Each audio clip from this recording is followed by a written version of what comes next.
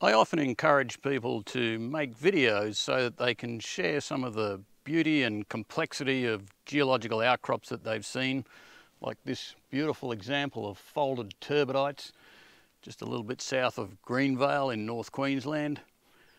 But I know it can be a bit of a daunting task when you first start, so I thought I'd make a little bit of a video about how you actually go about it. The first thing people often ask is, what camera do I use? The best camera to use is the camera you've got with you. And for most people, including me, that means the phone because it's in my backpack. If you have to carry a heavy camera, chances are you'll leave it in the truck on the day when you come across that really good outcrop. So just use your phone. Phones these days make exceptionally good quality video, and the only time you'll ever need the fancy controls of a professional video camera is when you're doing advertising material, and we're not doing that. There's only two other things you really need. One of them is this. It's a remote microphone. It sends the audio from my voice direct to the camera without any interference, like wind noise or other environmental sounds. The one thing that turns viewers off really quickly is poor quality audio, overridden by noisy wind or barking dogs or traffic noise or something else like that. You need to clean that up, and the only way to do it is with a remote microphone. They cost about $350 and they're worth every cent. This one's from Rode. They're really good quality, and there's only one little wrinkle with them, and that is that the connectors that come with a standard cable don't fit a standard phone, or at least they fit but they don't work. The audio you're listening to now is without the remote mic, and you can hear there's lots of other background noise. That's because I've got the connector cable here to show you. This is the standard cable. It has two pins exactly the same with three connectors on them. Now that's all right for most video cameras, but the port on your phone needs one of these with four connectors. And the replacement cable is an SC7. It costs about 20 bucks. This is the full kit here. It's just the microphone, the receiver, and the connector cable. It weighs absolutely nothing and fits easily in your backpack, so it's super easy to carry around when you're working in the field, and it just makes a huge difference to the quality of the sound that comes out on your videos. You just put the microphone on your pocket somewhere. About 20 centimeters from your mouth is ideal. And you don't speak into it. Speaking across it works best. Then you plug the black end into the receiver and the grey end into the phone, and you're good to go. Depending on the app you use on your phone for recording video, you might have to change the settings to make sure it uses the remote microphone for audio, but most of them will do it automatically. If you're using the microphone on the camera, then the more background environmental noise you're going to get, and that competes with your voice. Right now I'm about a metre away from the camera, so it's probably not too bad. But as I move back, you'll see there's more and more environmental noise, and it'll get more and more difficult to understand what I'm saying. By the time I get back far enough to see the actual outcrop, most of what you'll be hearing is the environmental noise, the wind, the birds, the trees rustling, and that's just not going to cut it when you're trying to explain something about the outcrop. So let's try that again with the remote microphone. This time the microphone's on my pocket and it's transmitting back to the camera, so it doesn't matter how far away I am. Back here, the sound is still the same, and there's a little bit of background noise, but you want that. You want to understand that we're in the bush and this is the environmental sounds, but the voice is clear. And even when I'm on the outcrop 20 metres away, you can still hear my voice very clearly, and you get exactly what I'm saying when I'm trying to explain what the outcrop's about. And most of the time, when you're making outcrop explanation videos, you'll want the camera a reasonable distance away so that you can include the view of the outcrop plus yourself, not covering up the outcrop. So that means that you just need to have a remote microphone. Otherwise, the sound quality of your explanation will be poor and people will switch off real quick. The other really good thing about remote microphones is they can really cut down wind noise.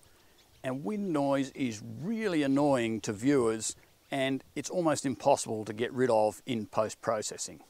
So far better not to record it in the first place. The way to get around it is a dead cat on top of the microphone. These things cut down the wind noise to almost zero, and if I take it off, even on a day like today with a really light breeze blowing, you will hear a big increase in the amount of rumble and wind noise in the background. You can be damn sure that on the day that you find that beautiful, perfect outcrop that you want to explain, there'll be a howling wind blowing, and no matter how good your microphone is, the sound will be just awful. Put one of these on and all your problems will be solved. The only other thing you'll need if you're working on your own, as I usually do, is a tripod. I got this super cheap one online.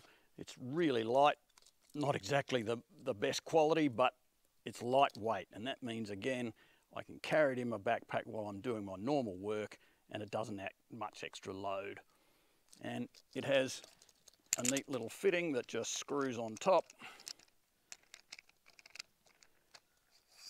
that fits my phone in there, and I can move it to any angle that I need.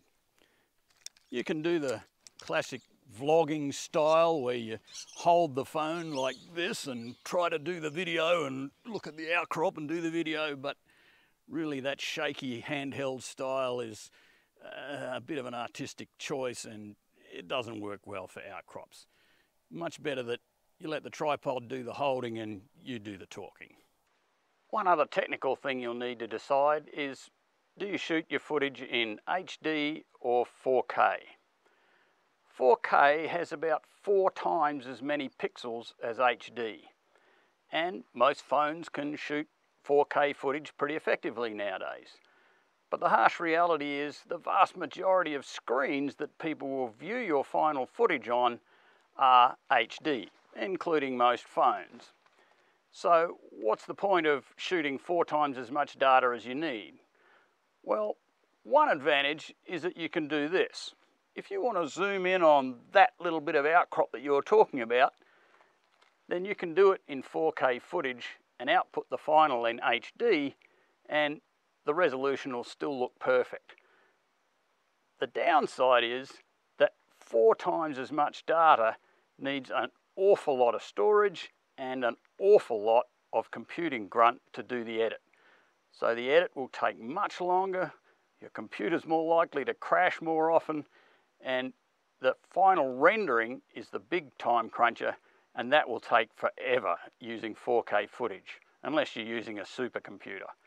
So for beginners, I would recommend starting with shooting HD footage. It just makes life a whole lot easier when you're editing it. And just when you're doing that, make sure you don't leave too much space around your head or the outcrop you're trying to film, so that you've got no need to crop it in when you're doing the final edit. Time of day is pretty important too.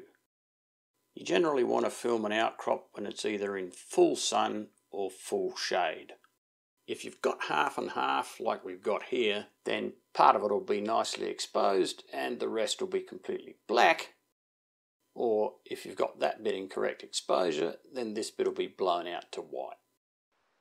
So as you can see, when it's cloudy like it is now, there's much less contrast between the bright areas of the outcrop and the dark areas over there. You can still see plenty of detail, and that's a workable shot. When the sun comes out, that'll be bright and that'll be dark, and you just won't be able to see any detail in there. On top of that, because the sun is coming from my left side here, it'll be bright on this side of my face and very dark on this side, and because I'm wearing a hat, there'll probably be a hard shadow right across the center of my face. That just doesn't work too well for video. So as you can see, cloud really is your friend when it comes to shooting video. It allows you to shoot at pretty much any time of the day and from any angle to the outcrop. So now the sun's out and you can see the difference. I've exposed it correctly for this part of the outcrop, but that bit over there is just completely black. So in the sun, side-on shooting just isn't going to work. When you've found that particularly special outcrop and you've come back at a time of day when it's in full sun or full shade, like it is now, then you want to make sure that you shoot all of the footage you need so that when you get back to the editing room, you don't have a missing piece, because it's a hell of a job to come back and film that one little critical bit you forgot to record. So get it all before you go home. One way to do that is use the old 5Ws system from the news reports. That is, who, what, when, where, why. If you get all those 5 things, then you can be pretty sure you got most of what you need. Who? Well, that's you. You can give a brief introduction to who you are, although you may not need that if you're going to post it on a social media platform where people already know who you are. What is the rock itself? Explain a little bit about what the rock type is. When is the age of the rock? Where is where you are in the world, and you might want to give a bit of geological context to that. And the most important bit is why. Why is this particular outcrop special? What are the relationships that it shows? What are the bits and pieces that make it interesting to other people, other geologists?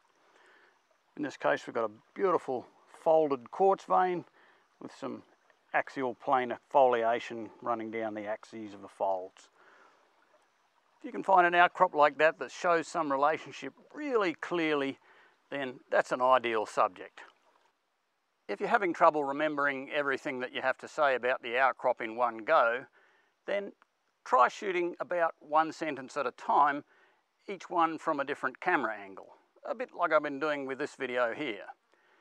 That way you can cut it together in the editing room and you'll avoid those annoying jump cuts that you get when people cut out the fumbles in the middle of the video. It also avoids the monologue from a single position, which gets a bit boring after a while. And when you're shooting, it's a lot easier on the memory cells. Perhaps the most daunting thing of all for most people is speaking in front of the camera. You know what you want to say, you've got all your thoughts organised, then you step in front of the camera and press the record button, and it all just turns into a train wreck in your head.